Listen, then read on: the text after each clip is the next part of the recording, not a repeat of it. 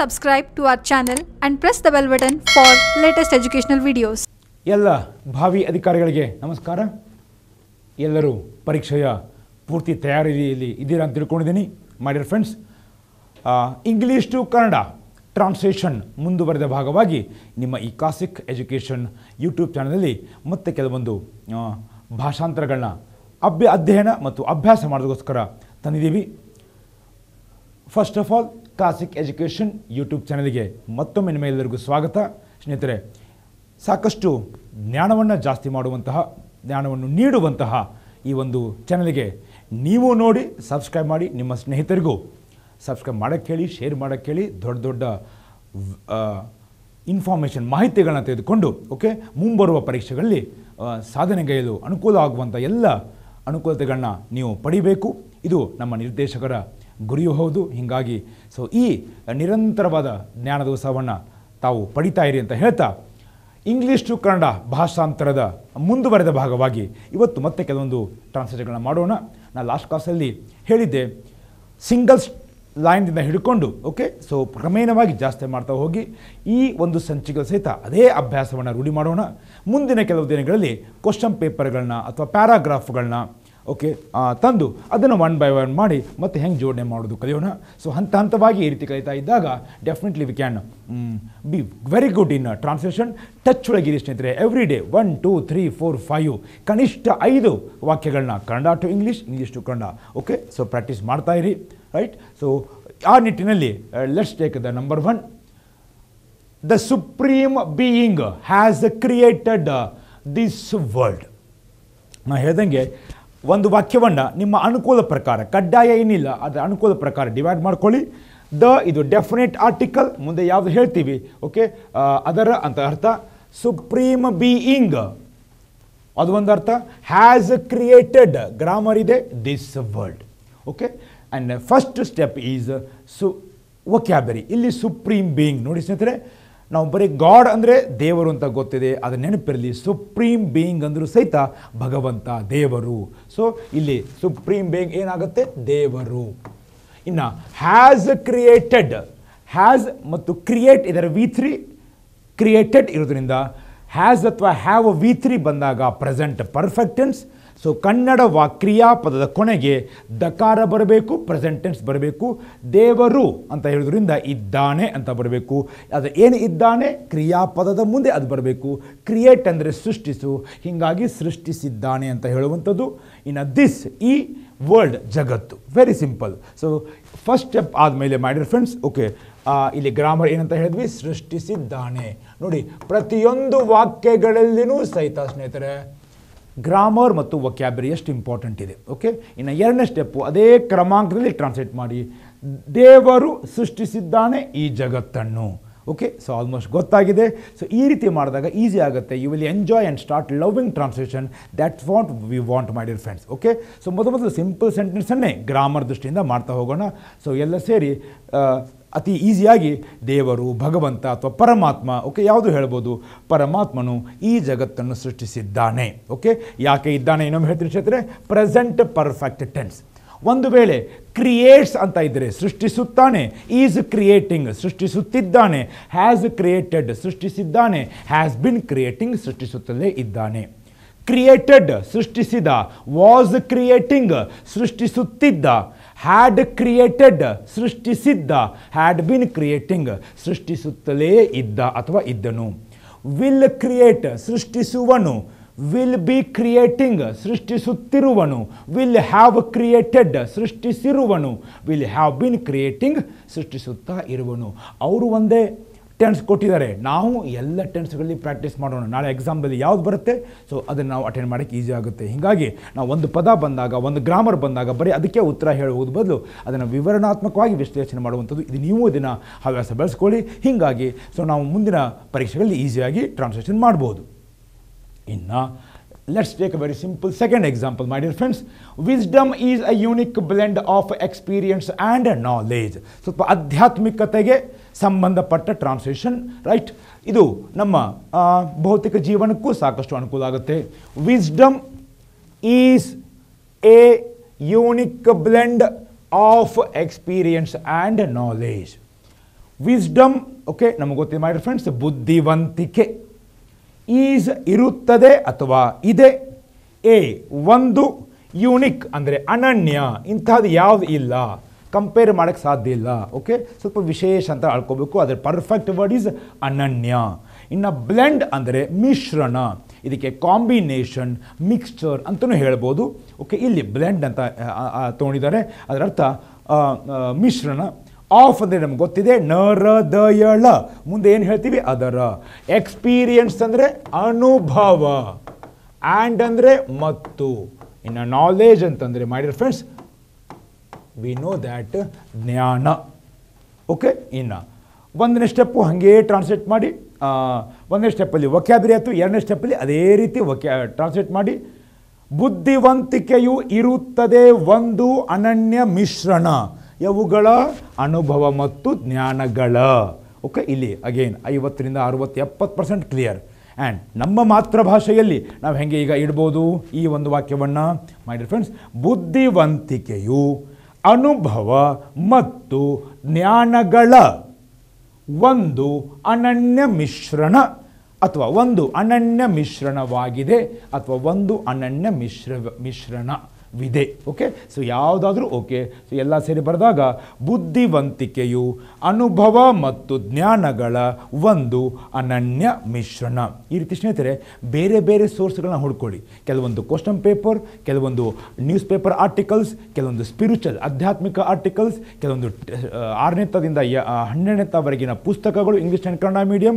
ಈ ರೀತಿ ಬೇರೆ ಬೇರೆ ಸೋರ್ಸ್ ಮಾಡಿದರೆ ಸ್ನೇಹಿತರೆ ವೊಕ್ಯಾಬ್ರಿ ಎಲ್ಲ ಕಡೆಯಿಂದನೂ ಬರುವಂಥದ್ದು. ರೈಟ್, ಅದಾದಮೇಲೆ third one, our scriptures thus sometimes rightly place the preceptor above the nurturing and caring parents. Okay, our scriptures thus sometimes rightly place the preceptor above the nurturing and caring parents. Okay, divide ಮಾಡ್ಕೊಳ್ಬೇಕು. ಸ್ವಲ್ಪ ಅನುಭವ ಆದಮೇಲೆ divide ಮಾಡೋದನ್ನು ಬಿಟ್ಟು ಡೈರೆಕ್ಟಾಗಿ ವೊಕ್ಯಾಬ್ರಿ ಸೇರಿಸ್ಬಿಡಿ. Okay, hour scriptures ಧರ್ಮಗ್ರಂಥಗಳು, ನಮ್ಮ ಧರ್ಮಗ್ರಂಥಗಳು.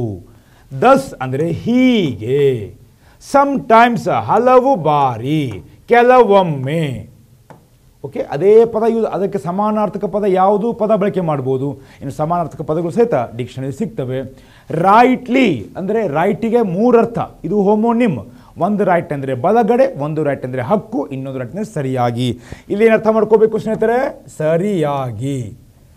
ಇನ್ನು ಪ್ಲೇಸ್ಗೂ 2 ಅರ್ಥ. ಒಂದು ಪ್ಲೇಸ್ ಅಂದರೆ ಜಾಗ, Dharwad is A very cool place. ಇನ್ನೊಂದು place, I placed this pen on the table, ಇಟ್ಟೆ, ಇರಿಸಿದೆ. ಇಲ್ಲೂ ಸಹಿತ ಇರಿಸು ಅಂತಲೇ ಆಗುವಂಥದ್ದು, ಅಥವಾ ಇಡು ಅಂತ ಆಗುವಂಥದ್ದು. ಪ್ರಿಸೆಪ್ಟರ್ ಅಂದರೆ ಉಪದೇಶಕ, ಬೋಧಕ. ನೋಡಿ ಎಂತೆಂಥ ಒಳ್ಳೆ ವೊಕ್ಯಾಬ್ರಿ ಸ್ನೇಹಿತರೆ. ಓಕೆ, ಅಥವಾ ಅತಿ ಸರಳ ಇವೆರಡು ಗೊತ್ತಾಗಿದೆ. ಶಿಕ್ಷಕ, ಟೀಚರ್ಗೂ ಪ್ರಿಸೆಪ್ಟರ್ ಅಂತ ಹೇಳ್ತಾರೆ. ಬಟ್ ಬೆಸ್ಟ್ ವರ್ಡ್ ಈಸ್ ಉಪದೇಶಕ ಅಥವಾ ಬೋಧಕ, ಯಾರು ನಿಮಗೆ ಬೋಧನೆ ಮಾಡ್ತಾರೆ. ಅಬೌವ್ ಮೇಲೆ, ನರ್ಚರಿಂಗ್ ಪಾಲನೆ ಪೋಷಣೆ ಮಾಡುವ, ಆ್ಯಂಡ್ ಮತ್ತು ಕೇರಿಂಗ್ ಕಾಳಜಿ ಮಾಡುವ, ಪೇರೆಂಟ್ಸ್ ಪಾಲಕರು. This is a ವೊಕ್ಯಾಬ್ರಿ. ನೆಕ್ಸ್ಟ್, ನಮ್ಮ ಧರ್ಮಗ್ರಂಥಗಳು, ಅದೇ ಕ್ರಮಾಂಕ, ಹೀಗೆ ಹಲವು ಬಾರಿ ಅಥವಾ ಕೆಲವೊಮ್ಮೆ ಸರಿಯಾಗಿ ಇರಿಸುತ್ತವೆ ಉಪದೇಶಕನನ್ನು ಮೇಲಿನ ಸ್ಥಾನದಲ್ಲಿ. ಯಾವಕ್ಕಿಂತ ಮೇಲಿನ ಸ್ಥಾನದಲ್ಲಿ? ಪಾಲನೆ ಪೋಷಣೆ ಮಾಡುವ ಮತ್ತು ಕಾಳಜಿ ಮಾಡುವ ಪಾಲಕರಿಗಿಂತ, ಅಥವಾ ಪಾಲಕರ ಮೇಲಿನ ಸ್ಥಾನದಲ್ಲಿ. ಈಗ ಸ್ವಲ್ಪ ಅರ್ಥ ಆಗಿದೆ, 60 to 70% ಟ್ರಾನ್ಸ್ಲೇಷನ್. ಈಗ ಫೈನಲ್, ನಮ್ಮ ಧರ್ಮಗ್ರಂಥಗಳು ಹೀಗೆ ಹಲವು ಬಾರಿ ಸರಿಯಾಗಿ ಉಪದೇಶಕರನ್ನು ಪಾಲನೆ ಪೋಷಣೆ ಮತ್ತು ಕಾಳಜಿ ಮಾಡುವ ಪಾಲಕರಿಗಿಂತ ಮೇಲಿನ ಸ್ಥಾನದಲ್ಲಿ ಇರಿಸುತ್ತವೆ. This is a translation. ನಮ್ಮ ಧರ್ಮಗ್ರಂಥಗಳು ಹೀಗೆ ಕೆಲವೊಮ್ಮೆ ಸರಿಯಾಗಿಯೇ ಉಪದೇಶಕನನ್ನು, ಬೋಧಕನನ್ನು, ಶಿಕ್ಷಕನನ್ನು ಪೋಷಣೆ ಮತ್ತು ಕಾಳಜಿ ಮಾಡುವ ಪಾಲಕರಿಗಿಂತ ಮೇಲಿನ ಸ್ಥಾನದಲ್ಲಿ ಇರಿಸುತ್ತವೆ. ಓಕೆ, ಪ್ಲೇಸ್ ಇರೋದ್ರಿಂದ ಸ್ಕ್ರಿಪ್ಚರ್ಸ್ ದೇ ಪ್ಲೇಸ್ ಇರೋದ್ರಿಂದ simple present tense. They placed ಇರಿಸಿದವು, they will place ಇರಿಸುತ್ತವೆ. ಪ್ರತಿಯೊಂದಕ್ಕೂ ಮತ್ತೆ 12 ಟೈಪು ಪ್ಲಸ್ ಮಾಡೆಲ್ ಆಕ್ಸಿಲರಿನೂ ಸಹಿತ ನಾವು ಟ್ರೈ ಮಾಡ್ಬೋದು. Can place ಇರಿಸಬಲ್ಲವು, must place ಇರಿಸಲೇಬೇಕು, et cetera. Okay, S my dear friends. ಅದಾದಮೇಲೆ next translation. Rani Chennamma mini zoo in Belagavi taluk will soon B turned into a prominent place of tourist attraction. Okay, ಒಂದು ವರ್ತಮಾನ ಪತ್ರಿಕೆಯಲ್ಲಿ ಬಂದಿರುವಂಥ ಸುದ್ದಿ. Okay, Rani Chennamma ಇದು ಹೆಸರು, ಮಿನಿ ಕಿರು ಅಥವಾ ಸಣ್ಣದು ಅಂತ ಹೇಳ್ಬೋದು, ಝುವಾಲಾಜಿಕಲ್ ಗಾರ್ಡನ್ ಇದರ ಶಾರ್ಟ್ ಫಾರ್ಮ್. ಓಕೆ, ನೀವು ಹೇಳ್ಬೋದು ಮೃಗಾಲಯ ಅಂತ. ಇನ್ನು ಅಲ್ಲಿ ಬೆಳಗಾವಿ ಸ್ನೇಹಿತರೆ, ಬೆಳಗಾವಿ ಹೆಂಗೆ ಬರೀಬೇಕು ಹೊಸ ಅಧಿಸೂಚನೆ ಪ್ರಕಾರ, ಬೆಳಗಾವಿ, ಮೈಸೂರು, ಬೆಂಗಳೂರು, ಹುಬ್ಬಳ್ಳಿ ಕೆಲವೊಂದು ಚೇಂಜ್ ಆಗಿದ್ದಾವೆ, ಅವನು ನೋಡಿಟ್ಕೊಳ್ಳಿ. ಓಕೆ, ಎಸ್, ಬೆಳಗಾವಿ ವಿಲ್ ಅಂದರೆ ಫ್ಯೂಚರ್ದಲ್ಲಿ ಏನು ಆಗ್ತಾ ಇದ್ದಾವೆ, ಸೂನ್ ಕೂಡಲೇ, ಬಿ ಟರ್ನ್ಗೂ 2-3 ಅರ್ಥ, ಒಂದು ತಿರುಗು, ಆದರೆ ಇಲ್ಲಿ ಆಗು ಅಂತಲೂ ಹೇಳಬೇಕು. A student R aspirant turned into an officer, ಅಲ್ಲಿ ತಿರುಗು ಅಂತ ಅಲ್ಲ ಸ್ನೇಹಿತರೆ, ಆಗು ಅಂತ ಅರ್ಥ. ಓಕೆ, ಹೀಗಾಗಿ ಸಾಂದರ್ಭಿಕವಾಗಿ ಇಂಥ ಪದಗಳನ್ನು ನಾವು ಯೋಚನೆ ಮಾಡಿದಾಗ, ಓಕೆ, ಅದನ್ನು ಉಪಯೋಗ ಮಾಡಿದಾಗ ನಮಗೆ ಅರ್ಥ ಗೊತ್ತಾಗುತ್ತೆ. ಇಲ್ಲಿ ಟರ್ನ್ ಅಂದರೆ ಆಗು. ಓಕೆ, ಸೊ ತಿರುಗಿ ಆಗು ಅಂತ ಹೇಳೋಕ್ಕಿಂತ ಆಗು ಅಂತ ಇಂಪಾರ್ಟೆಂಟ್. ಇಂಟು ಅದಾಗಿ, ಪ್ರಾಮಿನೆಂಟ್ ಪ್ರಮುಖ, ಮುಖ್ಯ, ಪ್ಲೇಸ್ ಜಾಗ, ಇಲ್ಲಿ ಪ್ಲೇಸ್ ಅಂದರೆ ಸ್ಥಳ. Okay, of tourist my dear friends means ಪ್ರವಾಸಿಗರ, ಅಟ್ರಾಕ್ಷನ್ ಆಕರ್ಷಣೆ. ಓಕೆ, ಇನ್ನು ಅದೇ ಕ್ರಮಾಂಕದಲ್ಲಿ ಟ್ರಾನ್ಸ್ಲೇಷನ್. ರಾಣಿ ಚೆನ್ನಮ್ಮ ಕಿರು ಮೃಗಾಲಯ ಬೆಳಗಾವಿ ತಾಲೂಕಿನಲ್ಲಿ ಕೂಡಲೇ ಆಗಲಿದೆ ಒಂದು ಪ್ರಮುಖ ಇದರ ಆಕರ್ಷಣೆ ಪ್ರವಾಸಿಗರ ಆಕರ್ಷಣೆಯ ಜಾಗ ಅಥವಾ ಪ್ರದೇಶ ಎಲ್ಲ ಸೇರಿ ಬೆಳಗಾವಿ ತಾಲೂಕಿನಲ್ಲಿನ ರಾಣಿ ಚೆನ್ನಮ್ಮ ಕಿರು ಮೃಗಾಲಯವು ಶೀಘ್ರದಲ್ಲಿ ಅಥವಾ ಕೂಡಲೇ ಪ್ರವಾಸಿಗರ ಆಕರ್ಷಣೆಯ ಒಂದು ಪ್ರಮುಖ ಪ್ರದೇಶ ಅಥವಾ ಸ್ಥಳವಾಗಲಿದೆ. Okay, all together again repeat. Belagavi ತಾಲೂಕಿನಲ್ಲಿನ Rani Chennamma ಕಿರು ಮೃಗಾಲಯವು ಶೀಘ್ರದಲ್ಲೇ ಪ್ರವಾಸಿಗರ ಆಕರ್ಷಣೆಯ ಒಂದು ಪ್ರಮುಖ ಸ್ಥಳವಾಗಲಿದೆ ಅಥವಾ ಸ್ಥಳವಾಗುವುದು. ಓಕೆ, ಫ್ಯೂಚರ್ ಟೆನ್ಸ್ ಇರೋದ್ರಿಂದ ಆ ರೀತಿ ಅರ್ಥ ಬರುವಂಥದ್ದು ಸ್ನೇಹಿತರೆ. ಇನ್ನು ಇದು ಸಹಿತ ನ್ಯೂಸ್ ಪೇಪರಲ್ಲಿ ಬಂದಿರುವಂಥದ್ದು. The Election Commission of India sought a report from the state police on the alleged attack, while district police sources said that an investigation has started. Present perfect, said past, sought again past. ಸ್ನೇಹಿತರೆ, ಸಾಕ್ ಇದರ V1 seek. ಇನ್ನು ಮುಂದಿನ ವಾಕ್ಯಗಳಲ್ಲಿ ಎಲ್ಲ ಟೆನ್ಸ್ಗಳು mix ಇರ್ತವೆ, ಮಾಡ್ಬೋದು. We can do it. Okay, and this A live example. Election commission, ಚುನಾವಣಾ ಆಯೋಗ ಆಫ್ ಇಂಡಿಯಾ, ಭಾರತದ ಚುನಾವಣಾ ಆಯೋಗ. ಆಫ್ ಮುಂದೆ ಏನು ಹೇಳ್ತೀವಿ, ಅದರ ಭಾರತದ ಚುನಾವಣಾ ಆಯೋಗ. ಸಾಟ್ ಇದರ V1 ಸೀಕ್ ಅಂದರೆ ಕೋರು, ಅರಸು, ಪಡೆ, ಕೇಳು. ಓಕೆ, ಎ ರಿಪೋರ್ಟ್ ಒಂದು ವರದಿಯನ್ನು, ಫ್ರಾಮ್ ದಿಂದ ಯಾರಿಂದ, ಸ್ಟೇಟ್ ಪೊಲೀಸ್ ರಾಜ್ಯ ಪೊಲೀಸ್ ಇಲಾಖೆ ಅಂತಲೂ ಹೇಳ್ಬೋದು. State is also homonym my dear friends. ಒಂದು ಸ್ಟೇಟ್ ಅಂದರೆ ಹೇಳು, ಅದರ ಮೇಲಿನ ಸ್ಟೇಟ್ಮೆಂಟ್ ಬಂದಿದೆ. ಇನ್ನೊಂದು ಸ್ಟೇಟ್ ಅಂದರೆ ರಾಜ್ಯ, ಇನ್ನೊಂದು ಸ್ಟೇಟ್ ಅಂದರೆ ಸ್ಥಿತಿ. Water is in liquid state, wood is in solid state. ನೋಡಿ, homonym again. This is what we have to do. ಒಂದೇ ಟ್ರಾನ್ಸ್ಲೇಷನ್ಗೆ ಅಂಟುಕೊಳ್ಳೋಕ್ಕಿಂತ ಅದರ ಹಿಂದೆ ಮುಂದೆ ಇರುವ ಪದಸಂಪತ್ತನ್ನು ಕಲಿಯೋಣ ಸ್ನೇಹಿತರೆ. ಸೊ ಇಲ್ಲಿ ಸ್ಟೇಟ್ ಅಂದರೆ ರಾಜ್ಯ, ಪೊಲೀಸ್ನು ಅನ್ಬೋದು, ಆರಕ್ಷಕನು ಅನ್ಬೋದು. ಆನ್ ದ ಅದರ ಮೇಲೆ, ಅಲೀಜ್ಡ್ ಅಂದರೆ ಆಪಾದಿತ, ಅಟ್ಯಾಕ್ ಆಕ್ರಮಣ, ವೈಲ್ ಇದಕ್ಕೂ 2-3 ಅರ್ಥ, ಅದೇ, ಆದಾಗ್ಯೂ. ಓಕೆ, ಆದರೆ ಈ ರೀತಿ ಅರ್ಥ ಬರುತ್ತೆ. ಡಿಸ್ಟ್ರಿಕ್ಟ್ ಪೊಲೀಸ್ ಜಿಲ್ಲಾ ಪೊಲೀಸ್, ಸೋರ್ಸಸ್ ಮೂಲಗಳು, ಸೆಡ್ ಹೇಳಿದವು, ಏನನ್ನ, ದ್ಯಾಟ್ ಈಸ್ ಕಂಜಂಕ್ಷನ್ ಅಂದರೆ ಇನ್ನು ಮುಂದೆ, ಇದರ ಮುಂದೆ ಹಿಂದೆ ಇರುವುದು ಕನೆಕ್ಟೆಡ್ ಇರ್ತದೆ ಸ್ನೇಹಿತರೆ. ದ್ಯಾಟ್ ಏನನ್ನ ಹೇಳಿದ್ವು, ಈ ಮುಂದನ್ನು. ಆ್ಯನ್ ಇನ್ವೆಸ್ಟಿಗೇಷನ್, ಆ್ಯನ್ ಅಂದರೆ ಎಷ್ಟು, ಒಂದು. ಯಾಕೆ ಆ್ಯನ್ ಬಂತು, ಬಿಕಾಸ್ ಇನ್ವೆಸ್ಟ್ಮೆಂಟ್, ಇದು ಏಕವಚನ ಮತ್ತು ಸ್ವರಾಕ್ಷರದ ಉಚ್ಚಾರ. ಇನ್ವೆಸ್ಟ್ಮೆಂಟ್ ಒಂದು, ಇನ್ವೆಸ್ಟಿಗೇಷನ್ ತನಿಖೆ. Has started present perfect, has started present perfect. ಕ್ರಿಯಾಪದದ ಕೊನೆಗೆ ಪ್ರೆಸೆಂಟ್ ಟೆನ್ಸೇ ಬರಬೇಕು, ದಕಾರ ಬರಬೇಕು, ಆರಂಭಿಸಿದೆ. ಓಕೆ, ಇದು ವೊಕ್ಯಾಬುಲರಿ.